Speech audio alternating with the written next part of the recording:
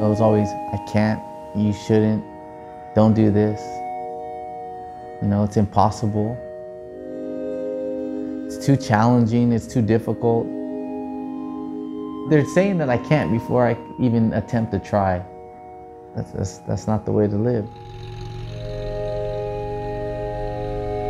I was up doing a wheelie on the freeway. I went to try to get away from the police officer.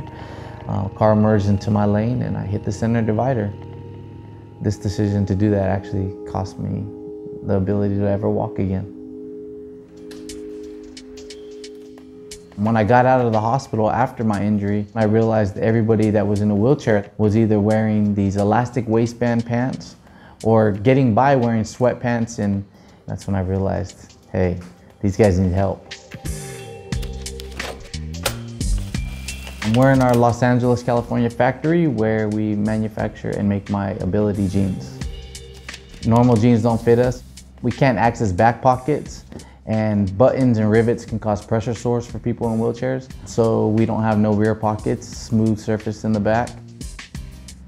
We take all things into consideration, you know, the durability of them, our belt loops being stronger, so when you pull your pants up by the belt loop, they don't break, but in a way that they don't stand out. They look as great as every other jean that's on the market. They told me I would never walk again. I was like, well, I will be able to ride motorcycles, right? They said my life doing that was over.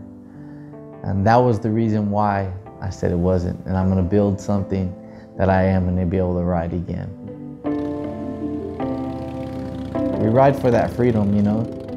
I look at the road, I look at what's around me, I feel the throttle, and I ride. I don't look over and say, oh, there's my wheelchair, I gotta get back to that when no.